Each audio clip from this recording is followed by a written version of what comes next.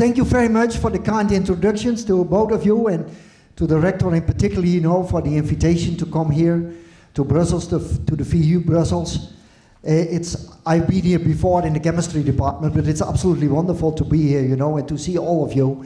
And I want to talk a little bit about my adventure in chemistry, ultimately, that brought me to Stockholm. And I will show you also some very recent things. So, talking about the art of building small, I always get the question, why do we need these molecular motors or molecular machines? And this kind of question was also asked to the Wright brothers more than 100 years ago. You know, these were the guys that were flying for the first time. And people ask, why does mankind need to fly? If God wanted us to fly, he would have given us wings, like a bird. Nobody would have predicted that 100 years later we will build in Europe the Airbus, you know, and we can carry 400 people, 1,000 kilometers an hour across the ocean, 10,000 miles. We admire the flying bird. I think it's absolutely fantastic. I like the flying bird. It's so marvelous, Mother Nature.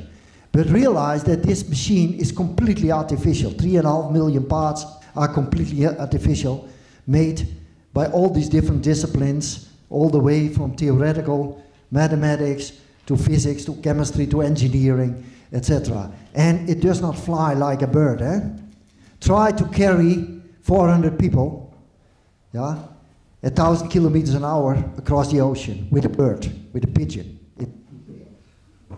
But we should also be modest, because 100 years after the Wright brothers, we cannot build a pigeon. And my biology friends tell me we cannot build a single cell of the pigeon, not even one of the machineries of the cell of the pigeon yet. So realize that. There's still some work to do. So, the joy of discovery, when you are at the universities, research institutes, it's an adventure in the unknown, the path to the future. And the most important thing, of course, is the question mark. Which questions are we going to ask? That's the most important thing in learning, in education, in research. There are many challenges for our students, dreams for the people, opportunities for society and our industries for the future. Often we feel that it is serendipity, accidental discoveries that make big breakthroughs. Don't misunderstand. Failures also sometimes by accident make fantastic discoveries. And often we get completely lost because we might have an idea to go here, but in this beautiful garden of science we often get lost. And then we hit upon questions that we have never thought about. And these are often the most beautiful question marks and come to unexpected results. So, I suppose everybody here has a smartphone. Who has not a smartphone? I see this fellow has a smartphone. Is there other people that have, is there people that have no smartphone? Good. So everybody has a smartphone. So, which fundamental scientific questions and novel insights and discoveries made this that we have now this communication tool? So it was in the late 40s and early 50s of the past century that physics and chemistry worked on transistors, the first transistors, and the first display materials. That makes it possible that we have now displays and that we have a smartphone and a laptop. Then the batteries came, thanks to John Goodenough. Realized this was in the early 80s, 40 years ago, John Goodenough, together with his Japanese colleagues, invented the lithium battery. That's why we can power our smartphone. That's why we have electric cars now. Nobody had realized 70 years ago that we would have smartphones. The word smartphone, of course, did not exist.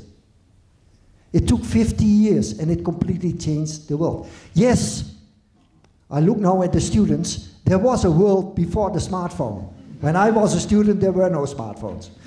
Of course, it was the combination of all these different disciplines, and I mention here engineers, computer scientists, etc., that makes this all possible. And that immediately points to something which is very important nowadays, cooperation, crossing disciplines, etc., etc. So, facing our future, how to reduce CO2 emission, how to recycle our materials, how to fly kerosene without kerosene, how to feed 10 billion people. There are a few nice questions and challenges for all of us, you know, and to look at fundamental challenges. How can we come to solutions in the future? And you will be all part of this fantastic journey. And we have to go far beyond our current horizon. This is indeed an adventure. And it's an adventure into uncertainty. An adventure into unknown territory. Feel like an adventurer.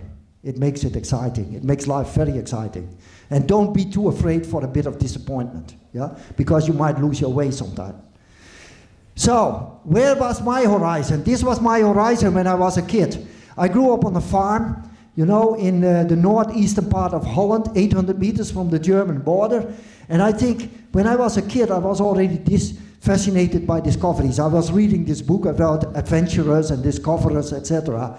And so I was asking my parents, you know, who were farmers, I was asking them about the colors of these plants, you know, why this is white and the other one has a different color. I was asking about how is it possible that from this tiny seed you can grow a sunflower of 3 meters high, yeah? And so these are my brothers and sisters. I have 9 brothers and sisters, I'm the second oldest, and we were very strongly encouraged to study, to learn, etc. And when I went to high school, this was my chemistry and physics teacher, a new world opened for me. Realize in our village, when I was a kid, nobody went ever to the university as far as I know. And I went to high school, and then I was by Dr. Op de Weeg, he was our physics and chemistry teacher, and a new world opened for me because I loved to do experiments, etc. And he was such an encouraging person. And then I went to the university, Professor Winberg, he was American, and he challenged me a lot. And this is our university building, by the way, in Groningen, and this is the first molecule I ever made when I studied chemistry. And I came to his office, I was a beginning master student, and I will never forget, I came to his office and I said, I made the molecule, here is the structure. And he said, Ben, nobody ever made this molecule, not even in America. It was an absolutely useless molecule.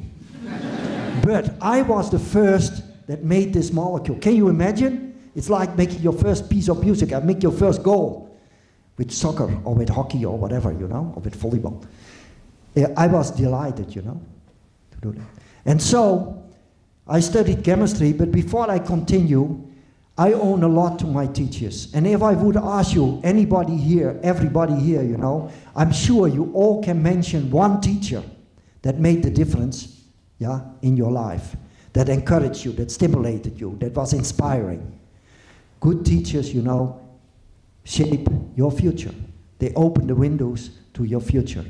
And I want to give credit to our teachers at this stage.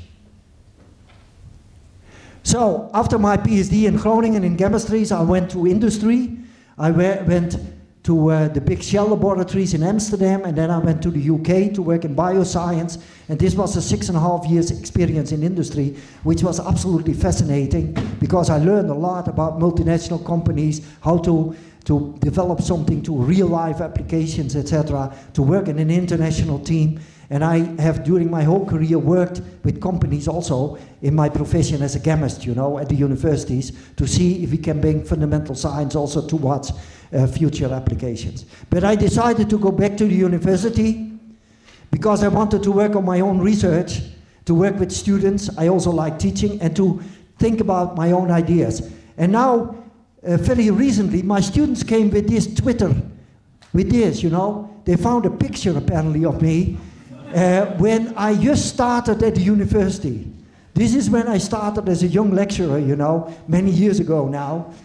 And apparently, I mentioned at that time, yeah, the beauty of chemistry is that I can create my own molecular world. And this is what I ever have done since. And then they put another point on the Twitter in 2020, said, we chemists are lucky you choose academia instead of becoming a rock star. Now, you know, apparently I had a bit longer hair than I have now. I cannot play music, yeah, so I made a good choice to become a scientist, I think, and not into music. So, I work on molecules, creating molecules. We do that in the laboratory. Chemical synthesis, the chemists amongst you, you know, the students who have been engaged in chemistry or whatever, they know how to do that. I developed with my students a passion for molecules and designing my own molecular world. Sometimes because the molecules we test a new theory, sometimes they are simply beautiful. Yeah? We can discuss later what is a beautiful molecule. or because they have specific applications. And I want to show you a little bit of what we are doing and what we have developed.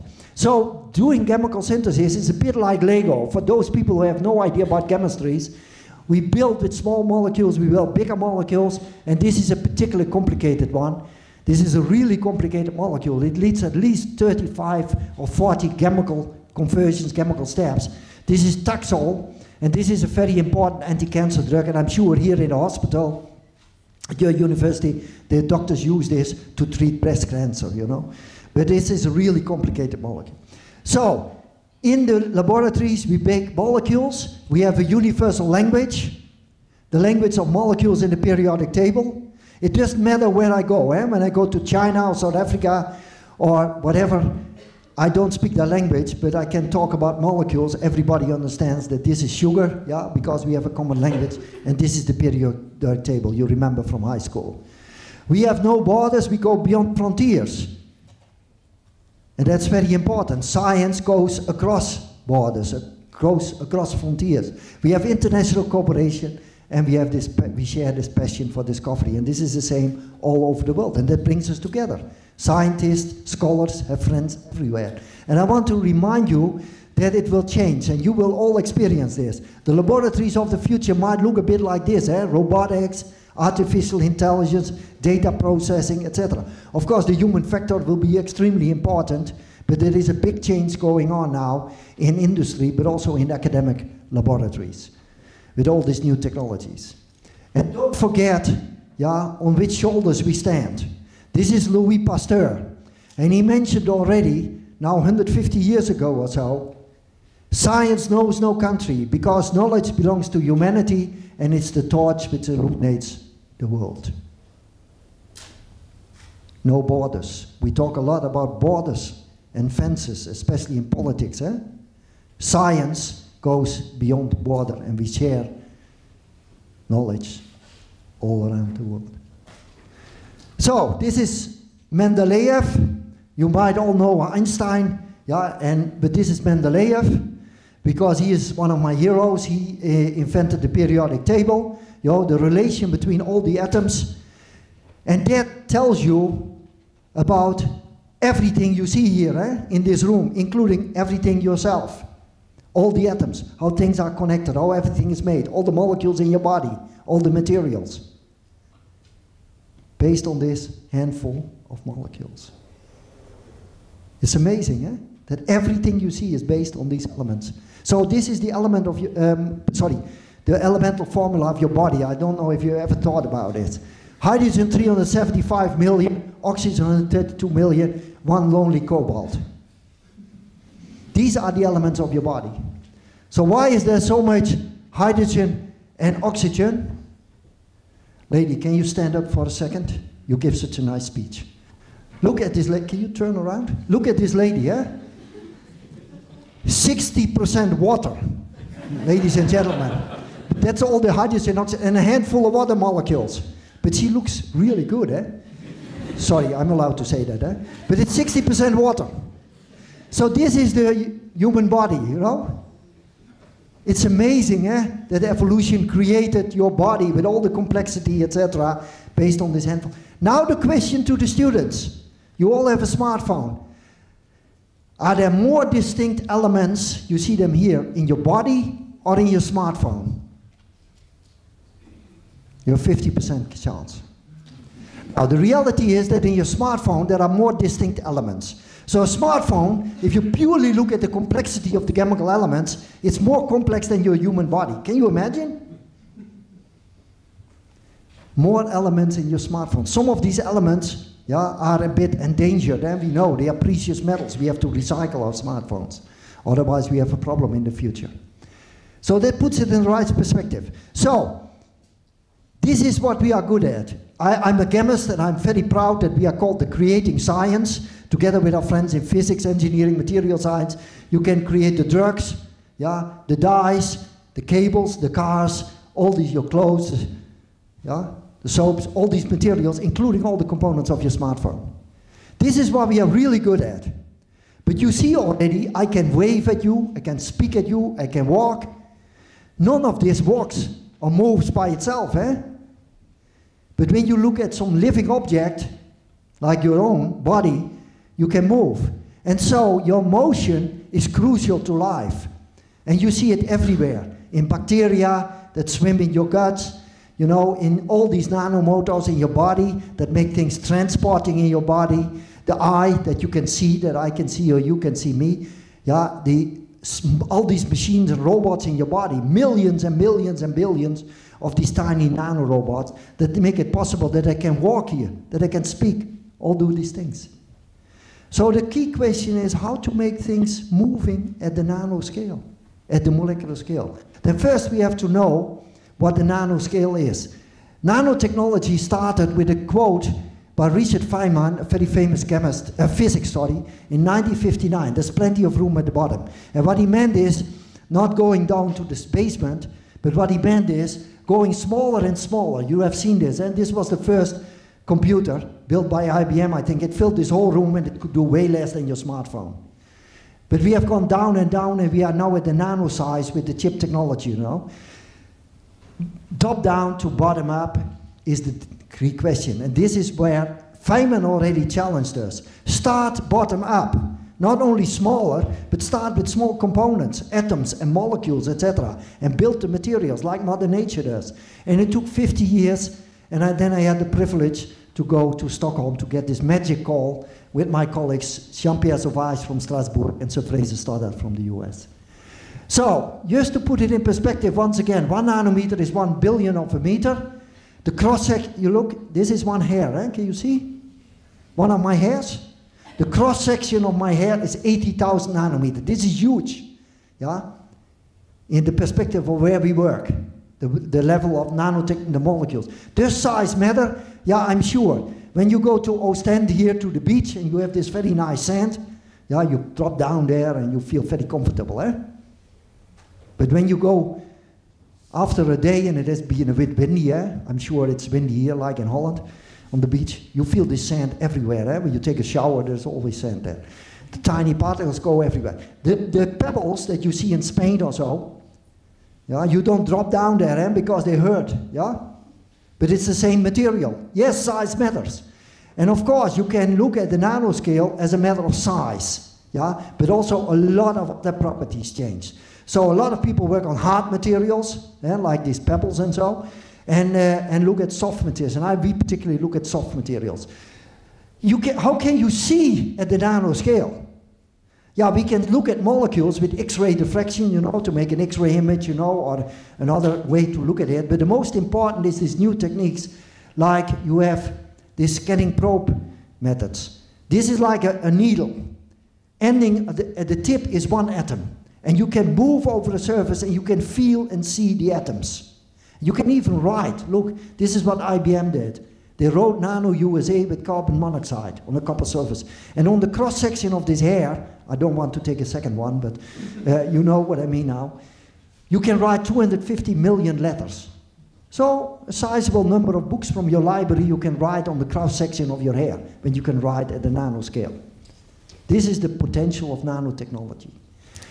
So, there is also an effect of length scale, and I don't want to go into detail, but when you go to a car manufacturing plant, you have an artificial robot that builds these cars. It's absolutely fabulous. I don't know if you have ever been in a car manufacturing plant. It's unbelievable. These robots build a complete car. In your body, we have other robots that build the proteins in your body. This is an effect, it's almost 1 billion times smaller. This is soft, and this is hard. So in my world, the world of molecular nanotechnology and motion, it's not so much about getting motion, because there is motion everywhere. Molecules move like crazy. But it's about controlling motion. And what I want to do is to give you 2 stories about the 2 aspects we are working on a lot, that is switches and motors. Let me start with switches, because this is how we started many years ago. You all know what a switch is, eh? You switch on your smartphone, you switch on your laptop, you switch on the light. 0, 1, 0, 1. And we started with the human eye. This is the switch in your eye. It changes structure. This is the retinol. It changes the protein, a signal goes to the brain, and you can retrieve information. Yeah? But what is crucial, look, if I look at this lady here, I see you and you see me because of these switches. There are millions of these switches in your eye that make it possible that I see you due to the light. But of course, when they switch only once, I would see you only once and then it would be over. They have to go back, eh? That's a good switch. I forgot to put the arrow. The arrow is there, you know, but you see it goes back as well, eh? So, under the influence of light, you switch at the molecular level, and millions of switches together help you to get the information towards the brain, an information process. So what we did is we built artificial switches. This is the natural system in your eye. We built completely artificial switches as we switch back and forth. And we can store information, zeros and ones, for instance, in a piece of plastic. Yeah, we work together with Philips company in Eindhoven on these projects. Or we make transistors, these are thin layers, all these islands are gold, and in between are molecules, and we can switch these molecules and you can do information retrieval and information storage. Completely artificial system. But because I'm here also at the medical faculty, I want to show you also a few examples where we control, where we use these switches for medical purposes. And we all know that the cell is an extremely complex entity. Eh? I think one cell, I was always told by my friends from biology, one cell is more complex than the whole city of Brussels or Amsterdam or Paris. When you look at all the components, all the complexity, etc. But what is crucial for a cell is that they have a cell membrane. And in the cell membrane there are pores, channels, that things go in and out. Yeah? So components can go in, components go out when you have to release them. This is normal. And so what we did is, we took together with my colleagues, what we did is we engineered natural proteins that form a pore in a cell membrane. We built in a light switch. You see here a structure of a small molecule, and we can switch with light from this state to this state, just like in your eye. And we built it using genetic modification exactly on specific positions. And what we can do then is then when we switch with light, these proteins, they start to assemble and form a hole, a pore in the cell membrane. So we take part from Mother Nature, we engineer it at the nanoscale, we switch it with light, it gets the signal to assemble, it forms a nanopore. And we could drill a hole in a cancer cell and destroy the cancer cell. This is where we stand. This is very recent result we had. This is molecular engineering, and maybe in the future, molecular surgery. This is just a long way before you go to the clinic, you realize that. But this is where we stand. We are extremely pleased with it. The other the other story I want to tell you is about targeted medicine. When you go to a doctor, you want to have a pill that works. Eh? You want to have a medicine that does something, otherwise you don't like your doctor anymore. We want something that does not work, but that we can switch on with a flash of light. Smart medicine. Just to have high precision in therapeutic action. Imagine, you have somewhere an infection here, or a tumor. Hopefully not, but so you have an infection. You have a medicine, and this medicine goes everywhere. Eh? But you want to have it not doing things. For instance, when you have an infection with bacteria, you don't want that it stops the bacteria in your guts, because it's extremely important for your body. So switching it on the spot, exactly there where it's needed, with a flash of light, precision therapy. Does it work? It's a bit of a dream, eh? Look, we work on bacterial resistance and cancer treatment. We all experience the COVID crisis, yes? But look, the World Health Organization said, one of humanity's ticking time bombs, the lack of new antibiotics because of build-up of bacterial resistance. If we can do precision antibiotics, that would be a big, big step forward. Switching it on, it switches off, it's not an antibiotic anymore, no resistance build-up. Cancer treatment, we all know the problems with chemotherapy, that you get all these nasty side effects.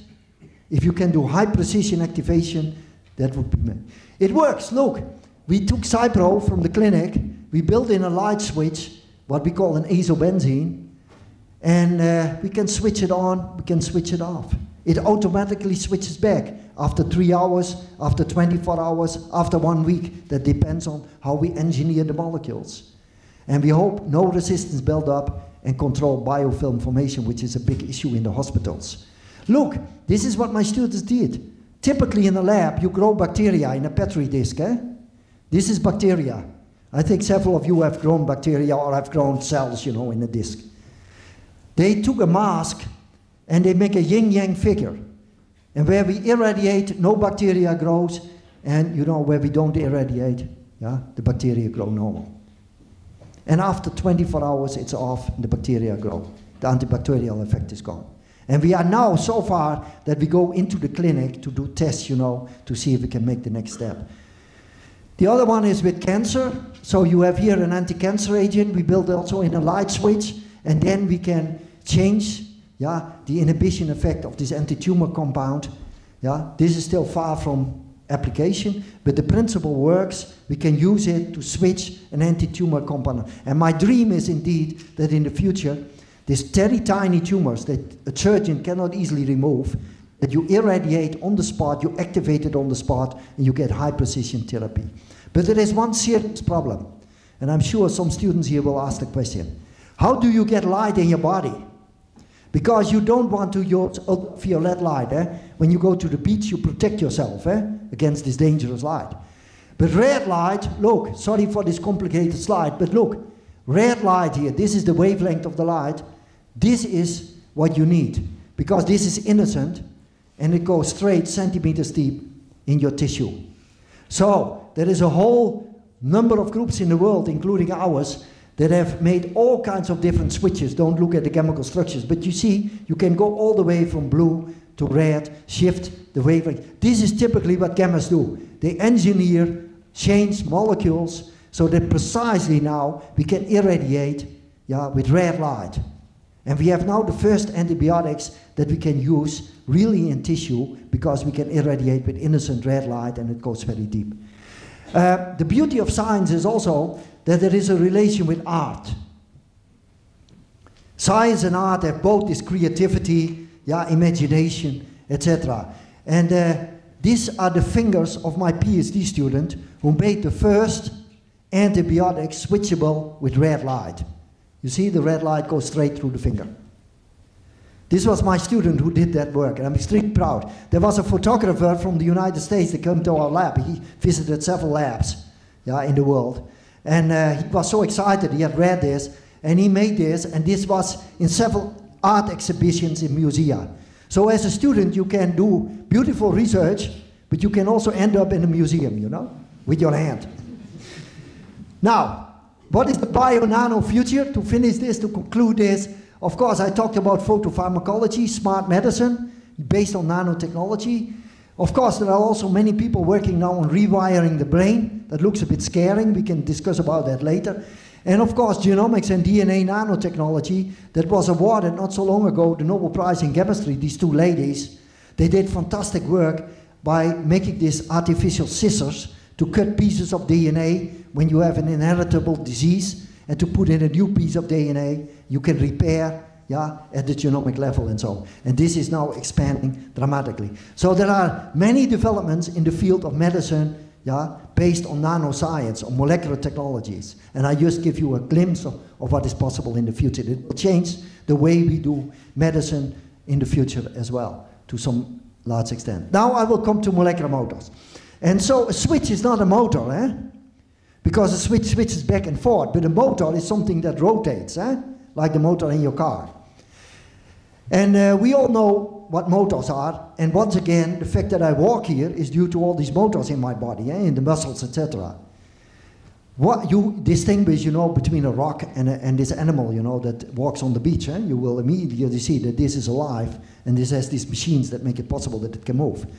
The most important thing is that it pushes the system out of equilibrium.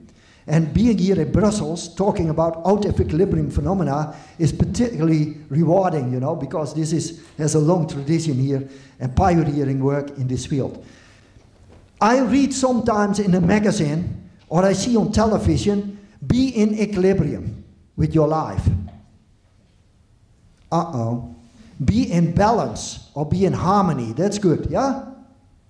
Okay? But don't be in equilibrium, because if you are in equilibrium, biologically you are dead. because these machines push you out of equilibrium all the time. We are in an out of equilibrium state constantly, thanks to all these billions of molecular machines. And so this is the most beautiful one. You know, in Holland, this is the most beautiful motor. In Holland, we are very proud of Max Verstappen. I'm sure you heard about Max Verstappen, eh? Formula One, eh? He is a cool guy, you know, he can race pretty well. And he, of course, is very proud because he just won again this weekend, proud of his new motor. But these motors here in your body, this is a side view, this top, they are way better, I tell you, than any motor of Max Verstappen in the Formula One. There are millions of these motors, and they make the fuel in your body, the ATP, the fuel that powers your body. Did you ever realize, I'm sure there are biologists here, they know the answer. Did you ever realize what these tiny nanomotors do with your body? I know Belgian food is much better, you know, than the food in Groningen in the north of Holland. But I don't eat half my body weight. These motors make half your body weight of food, ATP, every day. Every 24 hours, half your body weight. Can you imagine? These tiny nanomotors. When I heard this the first time, I said, this cannot be true. Half my body weight? Yeah, but it recycles most of the components.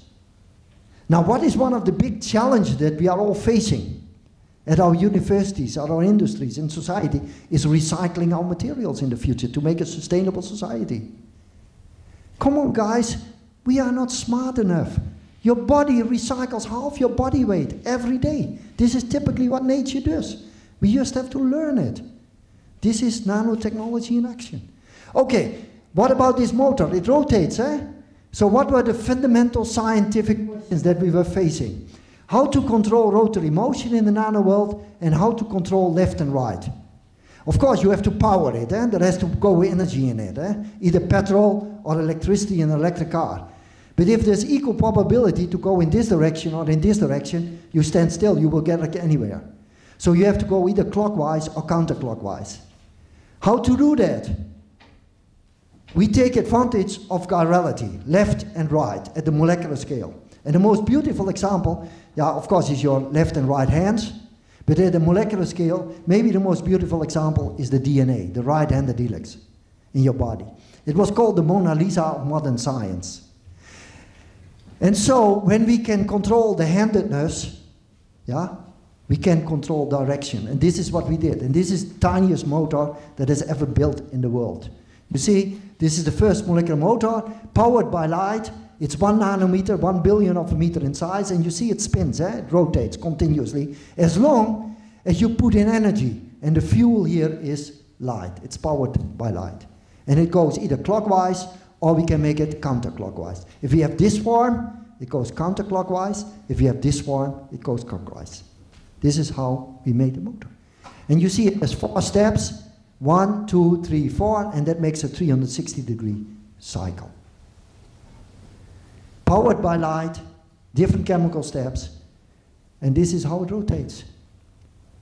And it rotates continuously as long as you give it energy from the light. Now, you might ask, how fast is such a motor? The first motor that we discovered was spinning once an hour. Now, you cannot do much with it. You cannot build a car or whatever, yeah, or make a machine. Now we have motors that rotate at 10 million rotations per second. And we have motors that spin faster, but we don't know how to prove that they still go in one direction. That's the problem, because they are so fast. So we have motors with all different speeds, yeah? Once a day, once an hour, once a millisecond, etc. And then we are now making tiny machines, and I will show you one recent result. This is synchronized motion. You might wonder, what is synchronized motion? Because if you want to make a machine, you have to synchronize motions, eh? Yeah, think about a real machine. And my students were looking at the moon. Now you might think, I don't know how it's here in the VUB, but are these students in Groningen so romantic, you know, that they go out of the lab and look to the moon all the time? No, but there is something very special about the moon. You know, you always see the man on the moon from the same side. That is so-called synchronized motion, when the moon goes around the Earth. And you see here, when you look carefully, this part here, which can rotate around that bond, and this one here, this is the motor rotor axle. You see, it spins. it goes around in one direction. And this part here always sees the same face of this lower part. You see? Like the moon. So now we have synchronized motion, and this is a real breakthrough for us because now we can couple different motions together. And you always, when you stand here, you see this rotating moon always from the same side. And this was a very delicate design, but it works. Now, I will show you a few examples because people ask me, you know, what can you do with these motors? Yeah? Except very fundamental studies that can prove motion. Now, you all know what the display is now. In this display, usually there are rod-like molecules. Like, they are organized like beams in a river. I don't know if you ever thought about it. In your smartphone, these molecules are rod-like, and they are all aligned like this. And when you want to make a pixel, a color pixel, yeah? A nice pixel or a nice picture, you have to change the organization. So what happens is they twist, and you get this kind of organization. Yeah?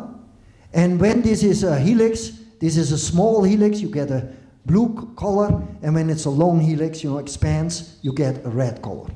And what we did is, we took our motor, a tiny amount, we put it in there, we irradiate, and you see within a minute, we can expand, contract, make every pixel, every color in a layer of these materials.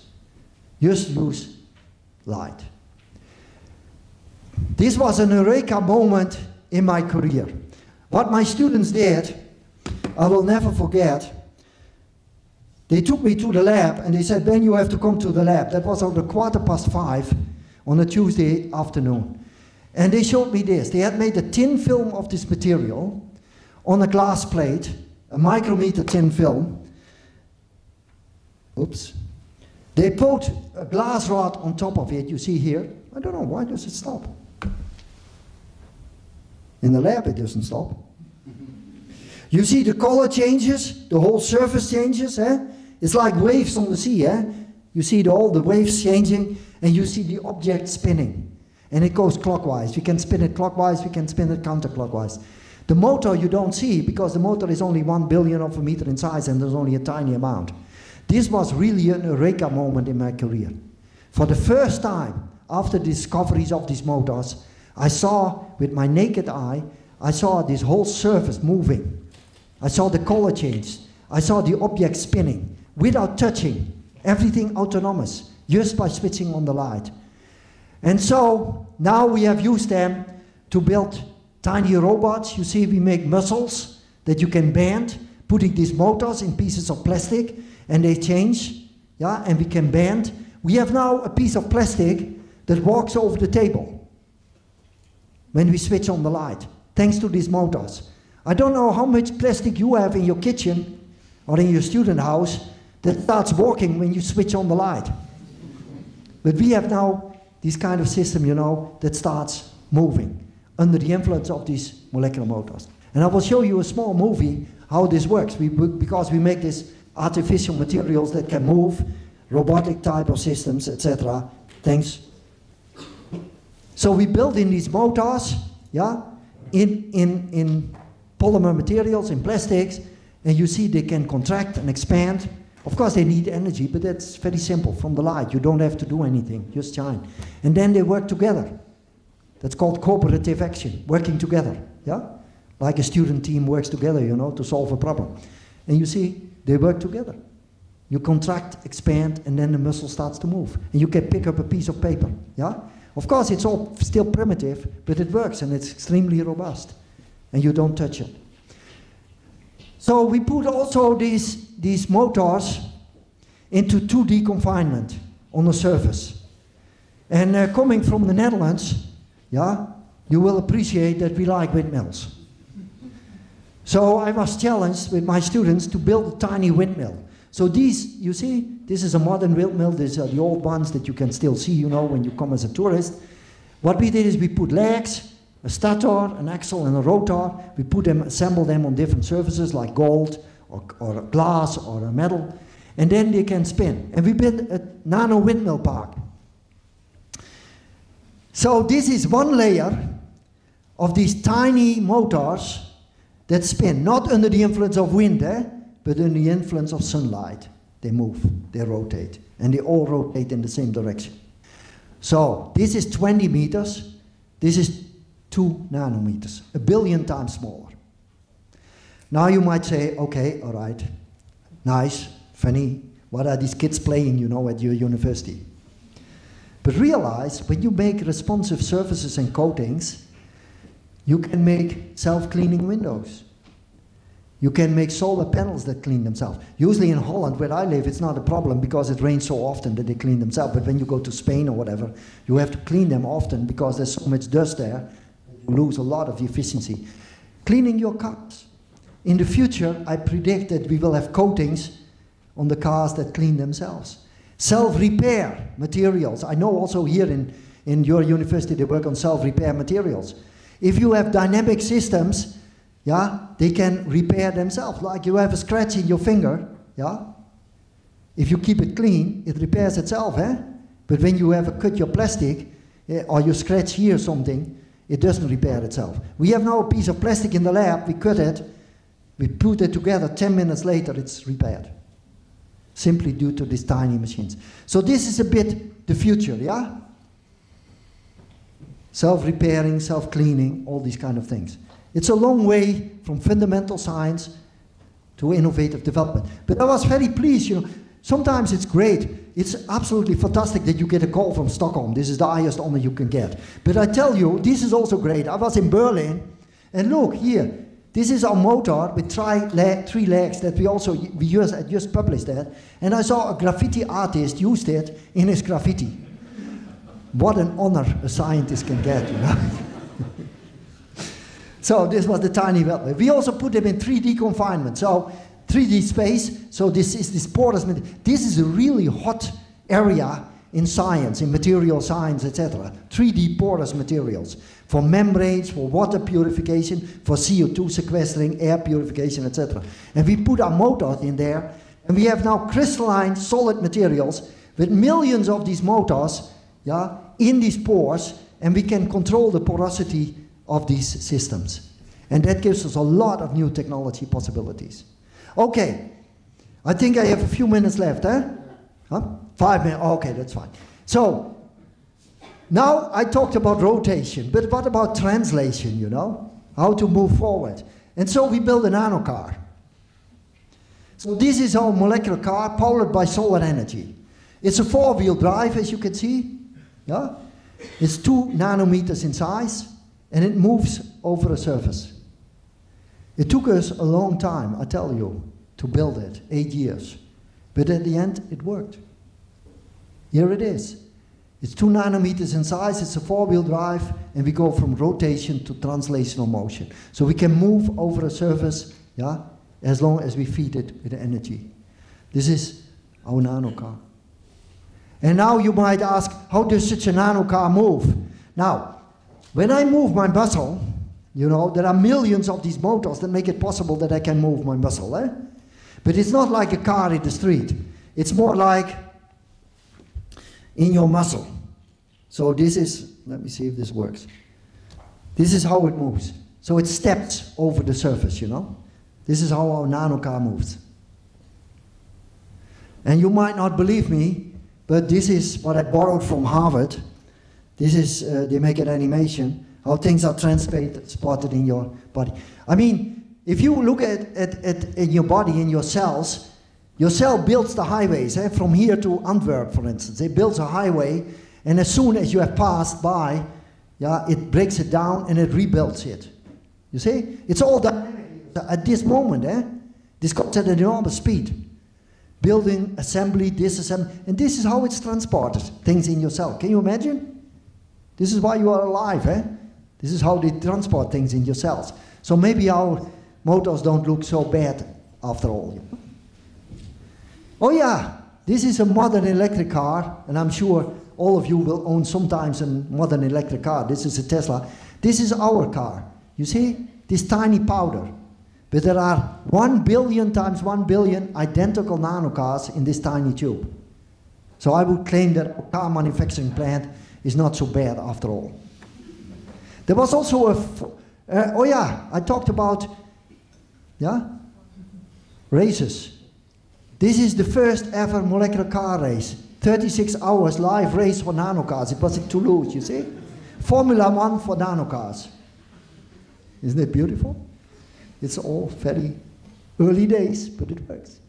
So, to finish up with the science part, we will have the fantastic voyage. Some of the senior people here remember this beautiful book and this movie.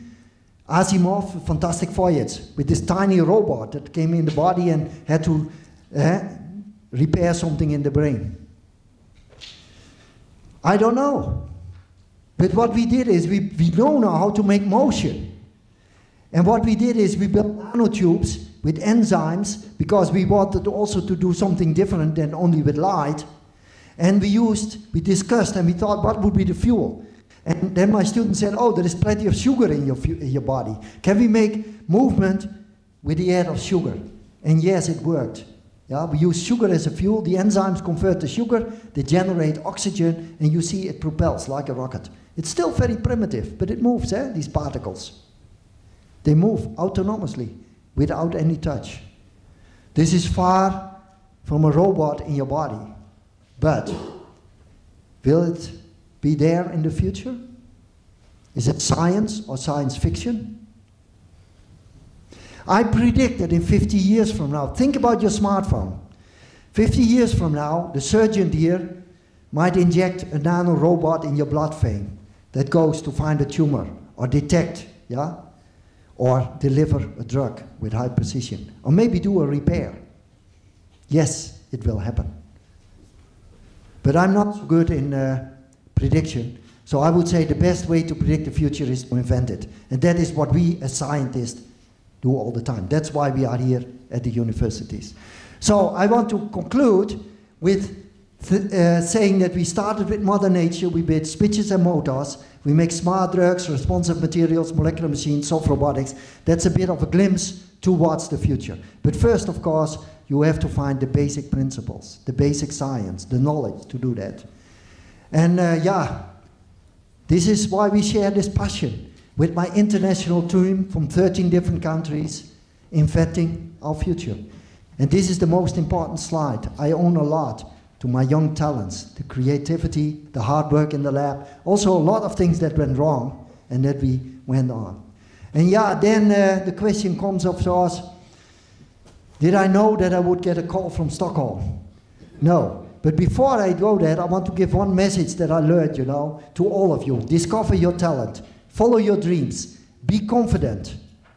Discover your energy. What is your passion, ladies and gentlemen? And how discover your limits. How high can you set the bar? Sometimes it's really worthwhile to put the bar a little bit higher, to do something difficult. Also during your studies, it gives such a fantastic feeling that you solved a problem, a difficult problem, or you got a step further. So be confident, but most important for the young people here, follow your dreams. That is what I did. And I didn't know, of course, that I would get this call from Stockholm, because you work on your lab with your students. I was teaching, and I was, of course, excited about the discoveries we made. But then I got a call from a colleague in Illinois, in the United States. And he said, Ben, you were last night on American television. I said, come on, you're joking. Yes. Look, in The Simpsons, 2011. That was the week before the announcement of the Nobel Prize. And they had a betting pool. You see, chemistry, Saar, Mörner, Feringa, Danckaert. Mörner got the Nobel Prize in 2014. I had to wait another 2 years. The next morning I came in the lab, and of course my students had seen this on Twitter, or I don't know, the internet. They kept doing, Professor Ben, you will get a Nobel Prize. Predicted by The Simpsons. I said, look guys, if I am on primetime American television, in The Simpsons, what is the highest honor you can get as a scientist? Now, of course, then the call came, this is like a fairy tale. This is the Swedish king who just handed over the medal to me, And then we have a nice dinner, you see, for 1,200 guests, which is amazing, I was sitting here somewhere next to the princess and so. It's absolutely fabulous. It's like a dream, that comes true. And now I want to finish. But this is very special because I'm from a small country, Holland, yeah? And I gave, after the Nobel Prize, I was back in Holland, and I gave I spent the whole day with elementary school kids and with high school kids. So we had a whole day outreach for students, you know. And then at the end of the day, he said to me, Ben, we want to give you a present, but we were struggling because you have already a medal, you know, you got a nice medal in Stockholm. What should we give him? And so they looked at America. And I got this Nobel Prize together with Sir Fraser Stoddart, who is in Chicago, in Northwestern. And you know, in front of the building there, in their department, there is reserved parking spot for Sir Fraser Stoddart, 2016 Nobel laureate in chemistry. Permits everyone. This is his limousine. He has two huge parking spaces in front of the department, you know? That's American style. But I'm in the north of Holland. And then they said, we have a problem because Ben never comes by car. He always comes by bike every day to the lab. So now I'm extremely honored because look, in our biking shed, there is this plaque, bicycle parking space reserved for Nobel laureates. I'm so pleased with that, you know. So let me finish with my hero, Leonardo da Vinci. He said 500 years ago, when nature finishes producing its own species, man begins with the help of nature to create an infinity of species, inventing our future. And for all the young stars here, all the young talents, imagine the unimaginable. Thank you so much. Thank you.